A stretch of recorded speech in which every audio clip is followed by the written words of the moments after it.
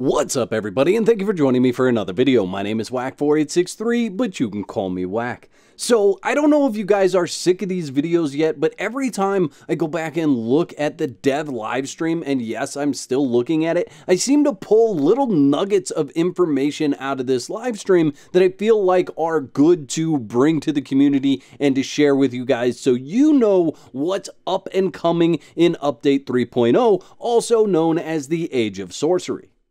Now, during this part of the live stream, they're actually talking about the attributes and how that was reworked, but we get a nugget about how the different weapons are going to work in Conan Exiles in the future. So let's watch this clip and then I'll come back and discuss a little bit about what I think they may be doing with the weapons in Update 3.0. A lot of questions about bow builds, like with accuracy and how that is now changed. Yeah, that's an important thing. Good question. So we took all the weapons in the game and we put them in one of two categories. A weapon is now either primarily a strength weapon or an agility weapon. So if you want to be a character that is primarily, an agile, sneaky jerk who runs around and stabs things in the back, you don't even need to invest in strength anymore if you don't want to.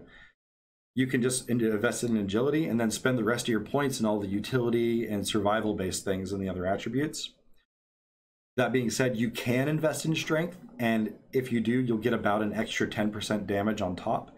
But the vast majority of the damage for those agile weapons will come from agility. Bows are included as agile weapons, and you will get increased damage from increasing agility. There is no more, as you can see, no more accuracy attribute. It's all rolled into agility together. So many people are like, I'm a sneaky jerk. Me too. Rogue main, by the way. Sorry, guys. I'm just a jerk. Period. Oh. I'm more of the unga bunga. Yeah. And you can unga bunga strength out as much as you want. Hell yeah. And good. Be just as strong as you were before. If you also put points into agility, just like agility gets more damage from strength, strength gets more damage from agility as well. There's about an extra 10% shave there you can get. But it comes at a cost, because if you spend those full 20 points into agility just to get a little more damage, you lose a lot of utility and vitality, grit. All the other attributes have a lot to offer, you'll find. So not only is this an interesting change, it's also a big change. This is a huge change when it comes to weapons, because if you're someone like me who bounces between a lot of different weapon types, you're not just going to be able to do that and have the same damage. So each weapon is going to have a type. He mentioned strength weapons and agility weapons. And in order to use that weapon well, you need to invest in that specific type. Now, my guess is that daggers are going to end up in agility, just like he says bows with accuracy are going to end up in agility. Likely all your ranged weapons, so throwing axes and knives, are also going to end up in agility as well. I think it's probably also safe to say that your big two-handed mace or your big two-handed sword are going to end up in the strength category. So you're not going to be able to just necessarily swap between, say, daggers or a bow and a two-handed sword and be dealing the same amount of damage unless, like Dennis says, you are investing your points into both strength and agility and getting both of those damage perks leveled up. So what this is really going to do is give you a type of play style. So if you want to be, they use the term sneaky jerk, you are going to end up going into agility. And then if you want to be, say, a brute, you're going to end up going into strength.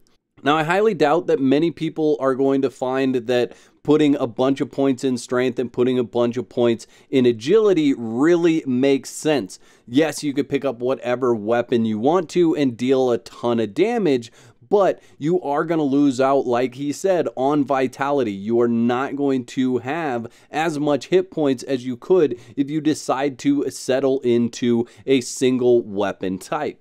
Now, there'll likely be some wiggle room with this as it comes to different equipment. So the way that equipment works in Update 3.0, as far as I can tell from their description, is that instead of giving you attribute points, that you can then use to unlock certain perks. You get the damage or the bonus from that weapon. So you will lose out on unlocking those perks in that perk tree, but you're still going to get a bonus or a buff based on that weapon type and what attributes it used to buff. I'm not entirely sure how this system's going to look and how this system's going to work, and it'll be interesting to dive into that once I get my hands on update 3.0 and can actually start testing it.